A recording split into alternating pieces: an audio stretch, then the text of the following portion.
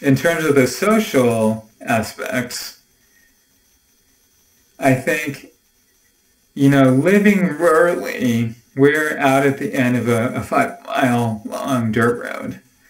And it can be pretty challenging in those kind of circumstances to feel like you're getting your social needs met.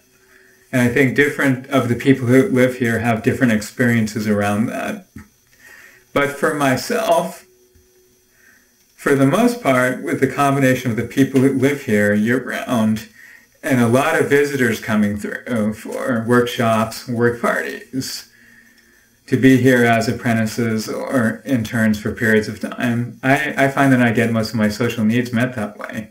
If I was living as part of a single family in the same context, in the same physical context, that wouldn't be true. So that's another piece for me.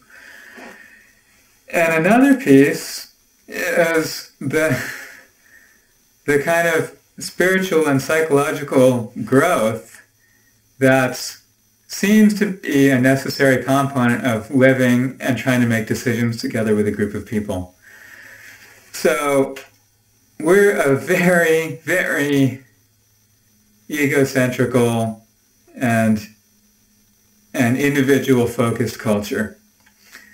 Most of us don't grow up in contrast with more tribal cultures and even cultures where family is much, much more important than it is here in our culture.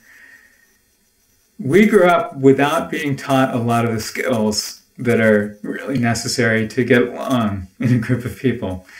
And for me, I think even more important than the technical skills of how we're going to build our houses, how we're going to create our energy, how we're going to grow our food, that's, I'd say, the key in terms of having a sustainable future, is figuring out how to work together.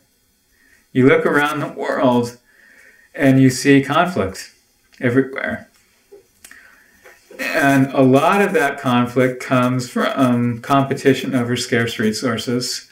A lot of it comes from differences in ideology. A lot of it comes from greed and people, wanting more than their share, or wanting more power, wanting to control other people. I think one of the advantages that living and working in a group of people like this has is on this very tiny microcosm scale. You get to see those forces and you get to see that inside yourself. You get to see that coming out. My need for control.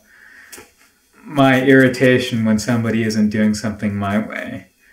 My fear that other people are going to use up all the, use up all the olive oil or some other resource that I'm attached to.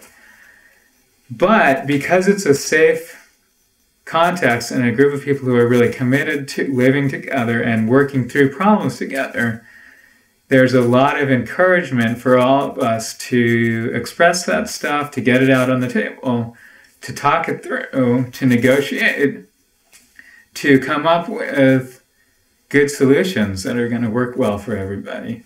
One of the main tools that we use for that is the consensus decision-making process, which is in contrast to a voting type of a model for decision-making, where in a straight majority vote situation, up to a half of the people could be really unhappy with any decision that's made.